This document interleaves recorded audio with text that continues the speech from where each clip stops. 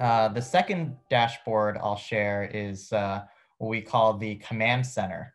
So this is more similar to some of the other things you've seen, where it's an interface between our risk engineering team and our risk operations team. So Ramp is a charge card. So we make very short loans to all of the businesses using our credit card. Obviously, every time you have underwriting, you have a lot of operational load that comes with it. This is one of the things we really loved about Retool for this use case was that it's secure by default. So this is very sensitive data. Obviously, it's this data you're viewing here is fake, but and the real dashboard contains very sensitive customer data. It's important to keep it as secure as we can.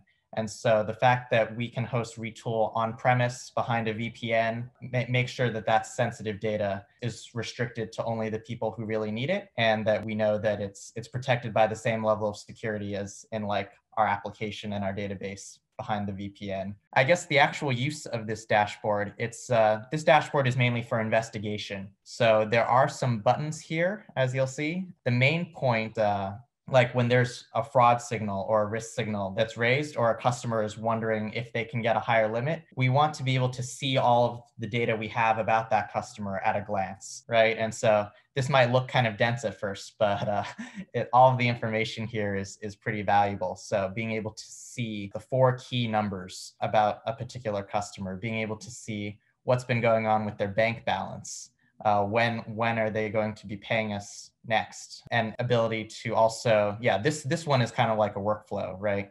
Where you can, whenever we're changing a customer's business limit, we want to keep an audit log so that we have a clean record of why these limits were changed. So it's a fun combination because the workflows naturally go next to the data that they're modifying, right? You want to be able to see the data and modify the data in the same place. And the fact that's where Retool really shines above a lot of other like business analytics tools. Like when you think I just want to see data, you might think to use just some data visualization tool, but those don't have buttons.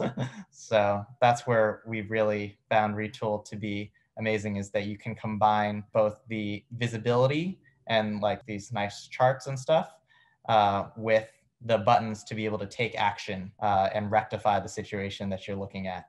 So those were the 2 dashboards